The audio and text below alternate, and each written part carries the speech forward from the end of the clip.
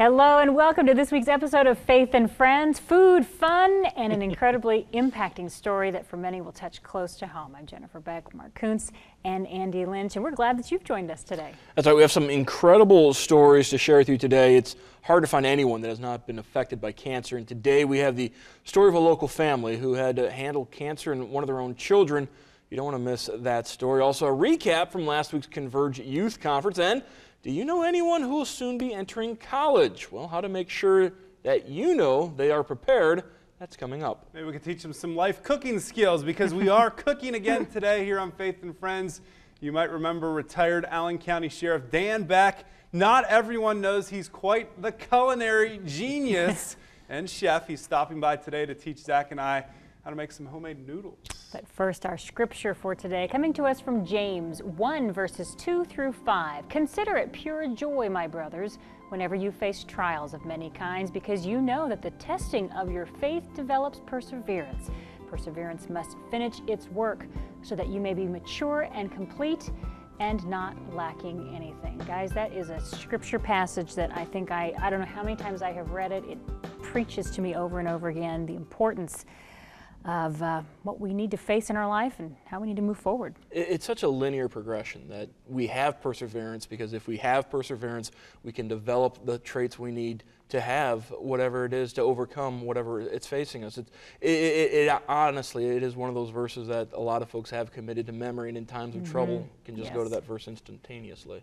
Certainly a great example of perseverance comes to us from Maria Stein. Sports fans around the area know Ben Kramer. He officiates football, basketball, baseball, and softball games for local high schools and has already made a name for himself as one of the top officials in the state.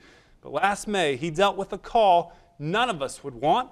As we see in our OIO, Faith on the Field, his 3-year-old daughter became sick.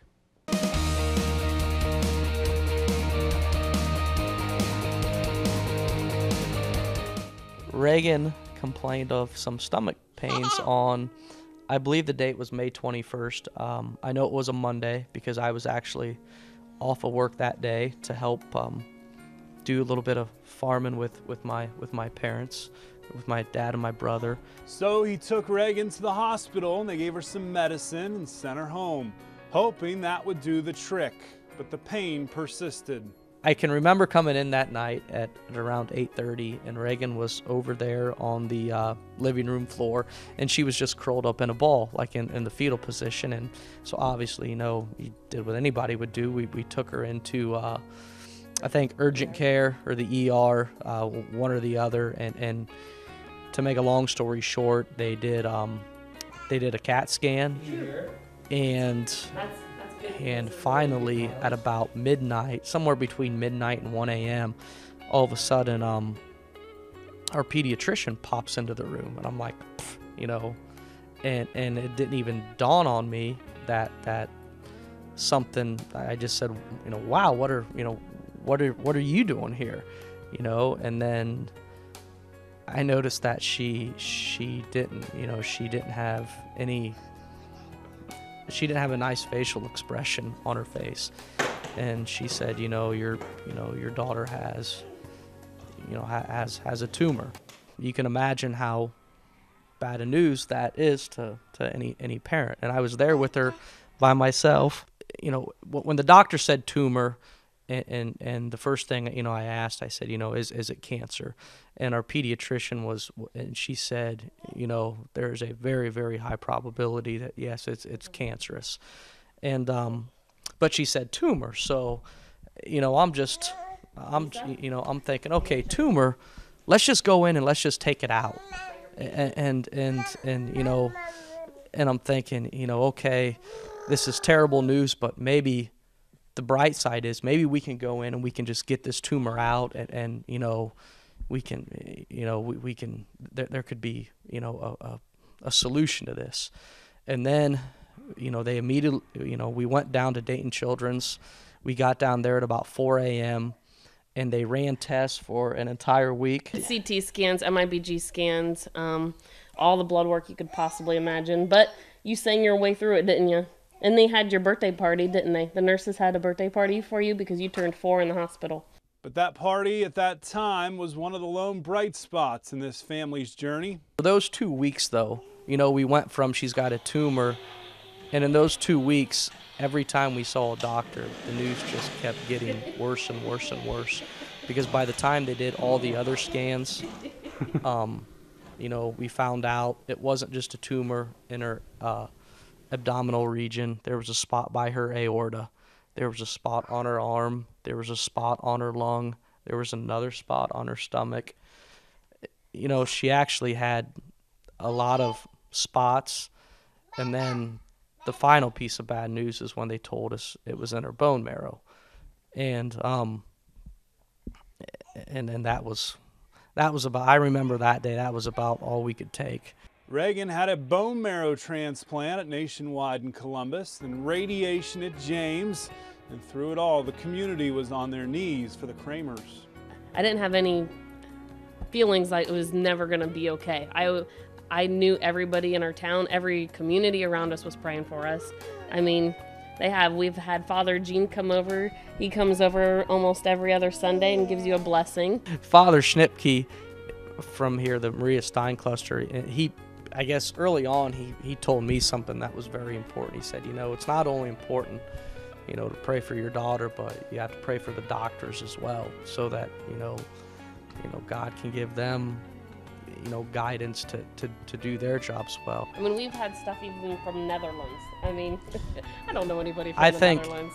I went, I think it took until she was, you know, diagnosed at the end of May, and I think it took until, I'm going to say, September or October until I went to the mailbox and there wasn't some sort of get well card in the mailbox. I mean, it was, the community support was remarkable.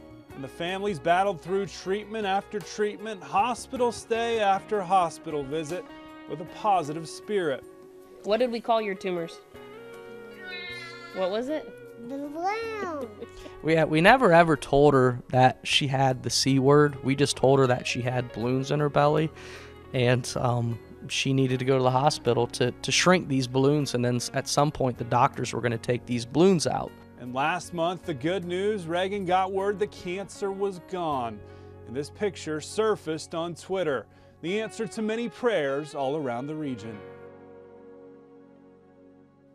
Well, it's already been an entire week since the UNOH Event Center was filled with more than 400 teens desiring to fill their hearts with the things of God.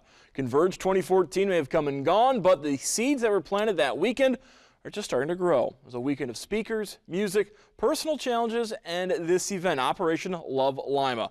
Jennifer Beck, Hannah Beck, and Zach Bowers were embedded with the Love Lima cruise to see firsthand the impact it had on this community.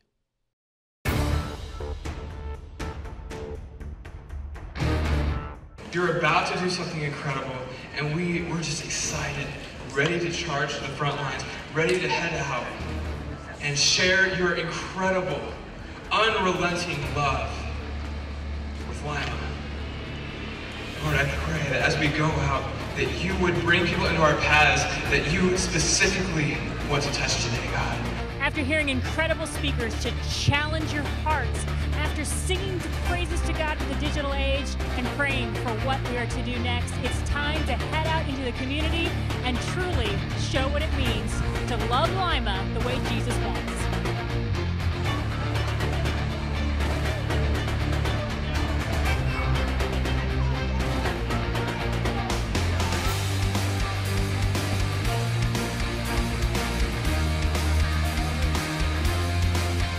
More than 200 young adults heading out into the community of Lima to show love, group number 4, right here at the New Life Church International.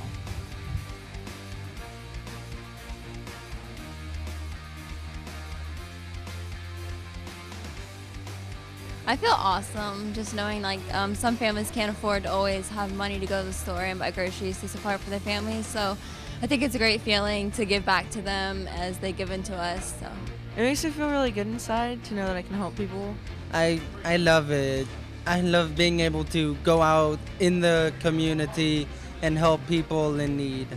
But I think it's really nice for us to come out here in the community and just help people who need it and give them stuff that they need that they might not have otherwise. I see thankfulness. The people seem very grateful just for, I mean, it's just a little box of food. It's 20 pounds, but they seem extremely grateful for the food that they're getting, and because they're having a hardship up for themselves in their own lives. And so, I mean, a little bit goes a long way. There's just no ending the amount of love that these Converge young adults want to give to the city of Lima. Here's Group 7 at Woodlawn Baptist Church. It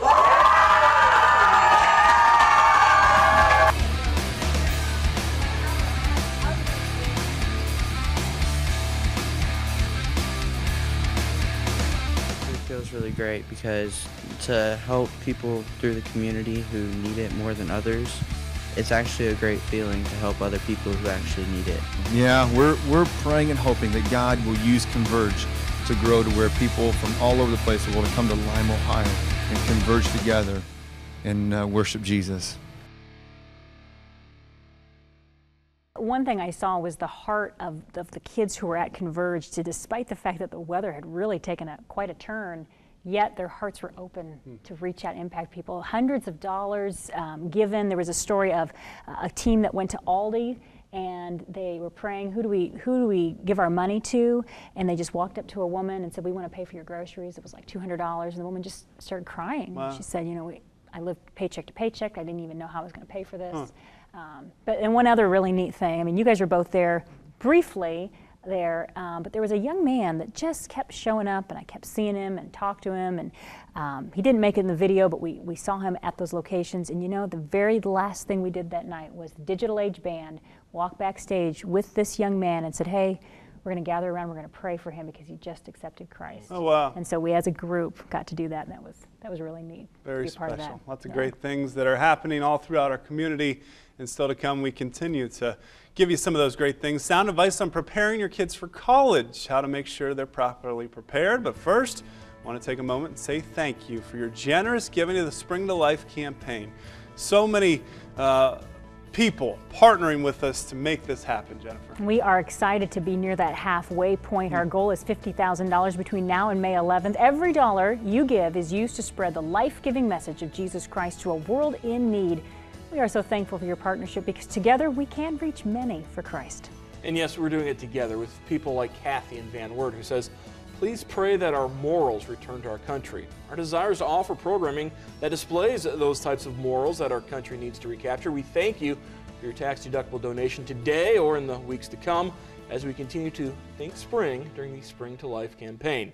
Now we'll move into the topic of college prep. How many students are truly prepared to take that next step? Here's Dancy.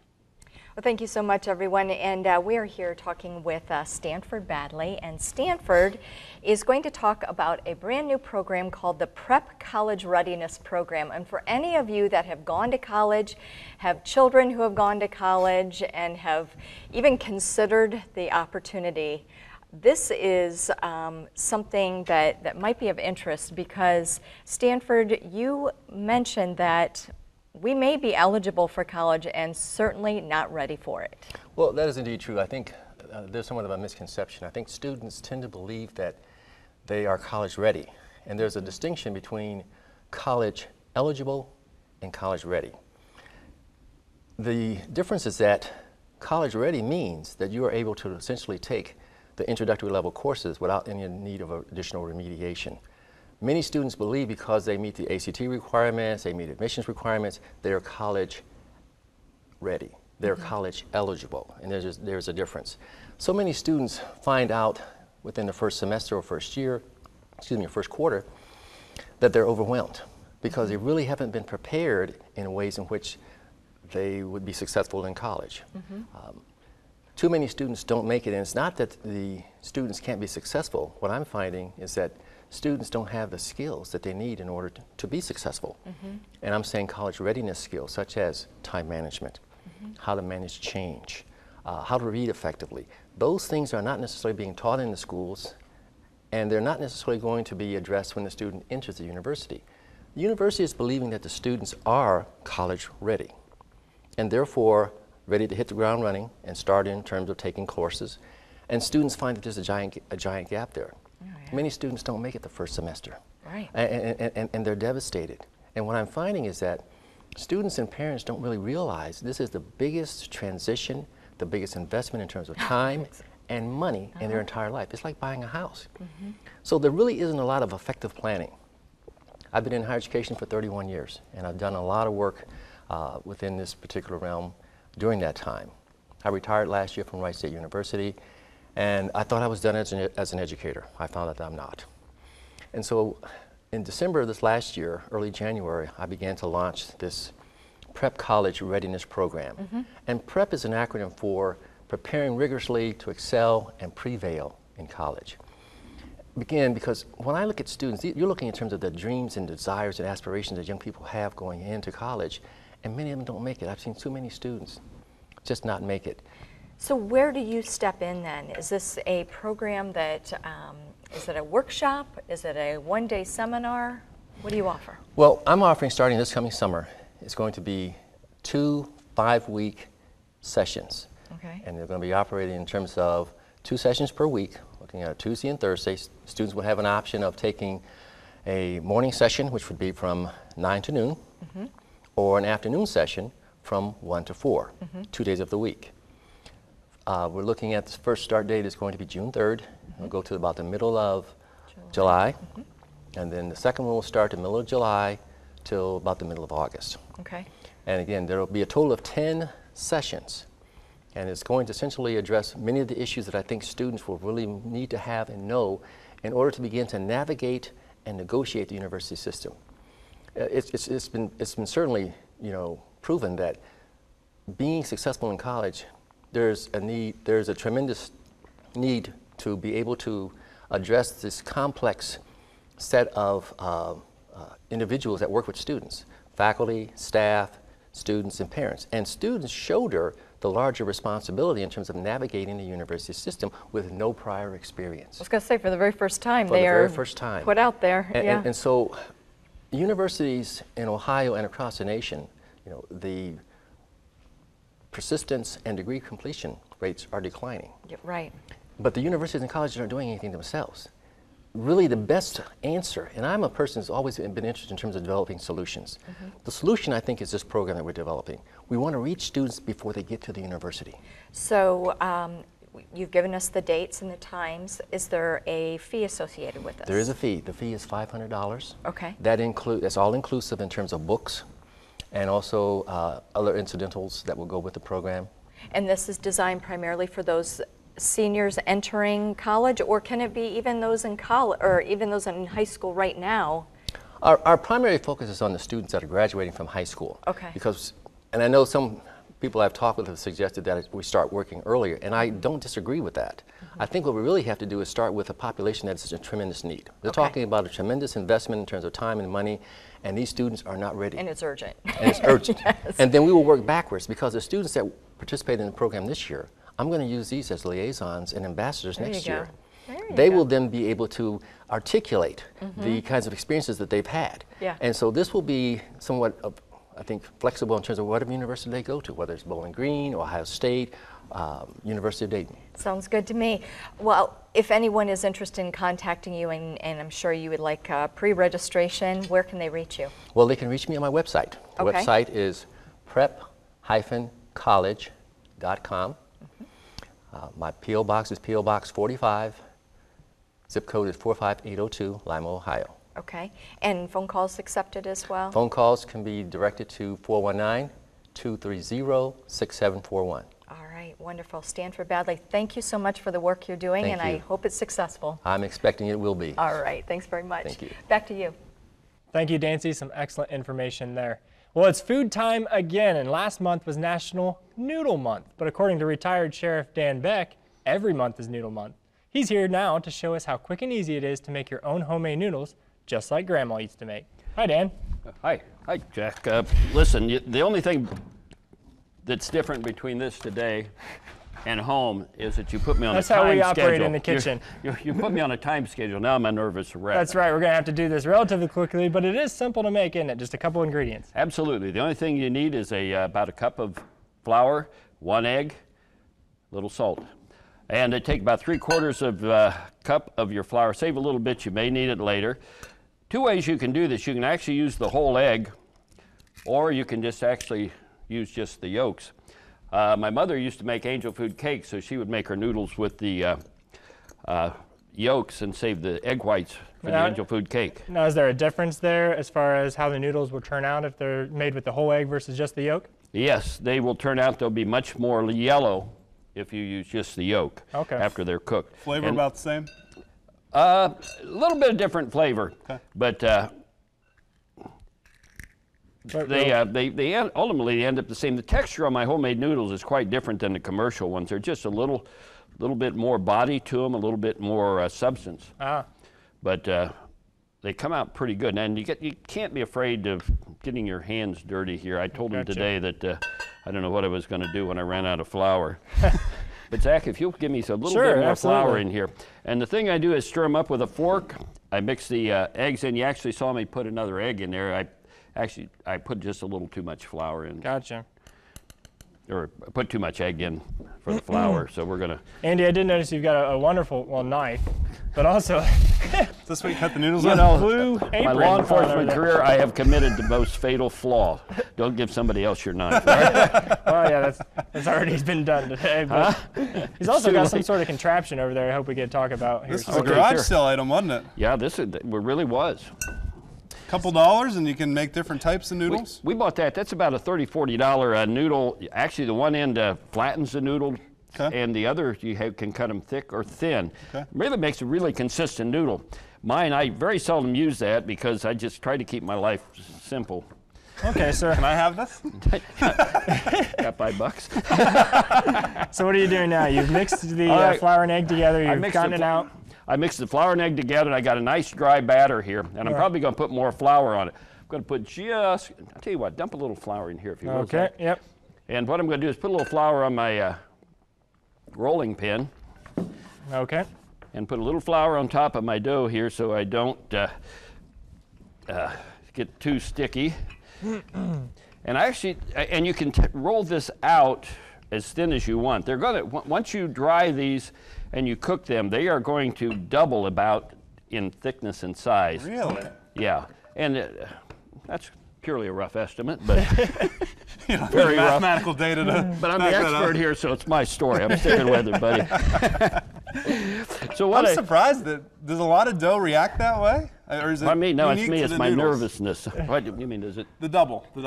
Yeah. Do most doughs, Well, when you cook any dry, I always figured when I cook rice, when I cook oatmeal, I always figured about 2-to-1 ratio. Okay. It's if you put a cup of rice in there or a. That's true. Yeah. All right, now where we are right now, and I'm going to put that right down there. This probably could be a little thinner, but I've only got 8 minutes, so I can't do this quite. We've found out a time limit. Are you making a cinnamon roll now? Looks like you're going to roll it up. You wish. What I'm going to do, I'm going to cut this in half, and I'm going to roll half of it, and I'm going to make a rolled noodle. Okay. And it's so tilt that up a little bit. Tilt it up and get my rolling pin and watch my knife. Ooh.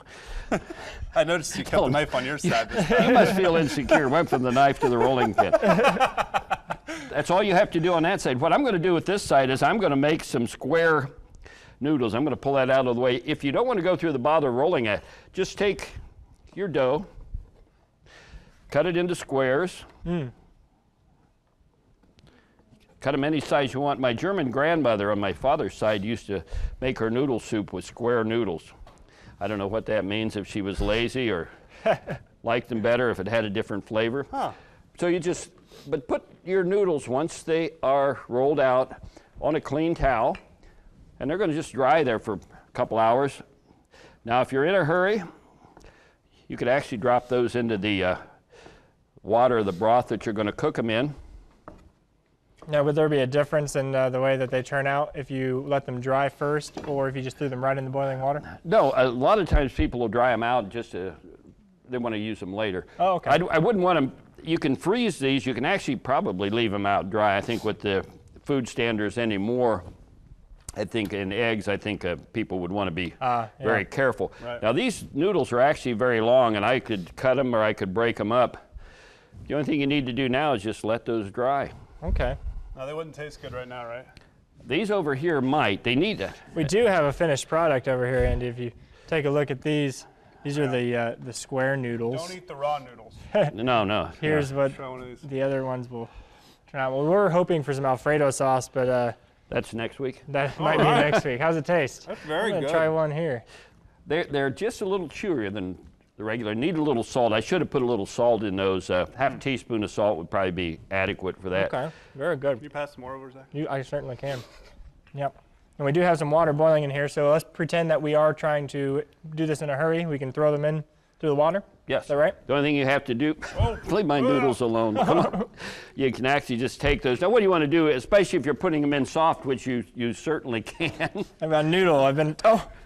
There's boiling water all over me. But when that water is boiling, just put your noodles in, and you want to make sure that they separate. When they're dried, they separate a lot better than when they're moist like this. Okay. And that's another reason. If you want to store these over time, put them in a Ziploc bag, put them in the freezer after they've dried. Okay. Well, great. And such an easy thing to do, too. Yeah. Quick and easy. It took us, we did it in 8 minutes. Did I do that in 8 minutes? You did, 7 minutes, actually. I got to quit sloughing at home. My wife's going to give me another job to do. So just another opportunity for our viewers at home to just do maybe a little cooking. If you haven't done this before, maybe you have your own way of doing it. A lot of people do make homemade noodles. Let us know. Let us know if there's some tips and tricks. Maybe Dan will learn something from you. So we invite you to just contact us regarding your homemade noodles. Still good? Yeah, they get better with each taste. All right. Well, Dan, thanks for being on today. Oh, my pleasure. Appreciate Flour. Andy, thanks for attacking me with boiling water. I think you're all right. There we go. Now it looks like it worked. I like your apron. All right, we're going to throw it back to Mark and Jennifer. Guys? Thanks, guys. That is some oodles of noodles. Sorry, Zach, had to do it. Before we close, we again want to share our excitement about the Spring to Life campaign. Together, we're raising $50,000 to continue opportunities to share the life-giving hope of Jesus Christ. That's why we do shows like Faith and Friends. We have fun making food and laughing together, but in the end, it's all about the saving message of Jesus Christ. It's also why we make sure you have access to biblically sound preaching and teaching. And your ongoing support also allows for safe, family-friendly primetime programming, including the Andy Griffith Show, all of those other great shows. Will you join TV44 as we together raise $50,000 between now and May 11th?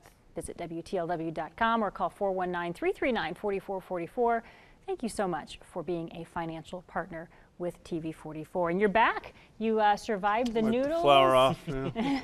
It's good. The cooked ones are better than the raw ones. I will pass that word of wisdom along. Yeah, well, that's probably a good idea to eat them cooked and not raw. It looks so much like cookie dough. Just had to. Well, you shouldn't eat cookie dough raw either, but that's another segment. We do that next week. And then I'll go to the hospital. I'm going to tell you though, he does make phenomenal Alfredo sauce. So you might have to try to convince him to come back because it is. I have been very privileged since he retired. It's not been a bad gig for me. Got some good food out of this. Let's take a look now as we close at our verse of the day. James chapter 1, verses 2 through 5. Consider it pure joy, my brothers, whenever you face trials of many kinds, because you know the testing of your faith develops perseverance. Perseverance must finish its work so that you may be mature and complete, not lacking anything. Remember, we're praying for you. So until next time, keep persevering, keep pressing on. Have a great week, everyone.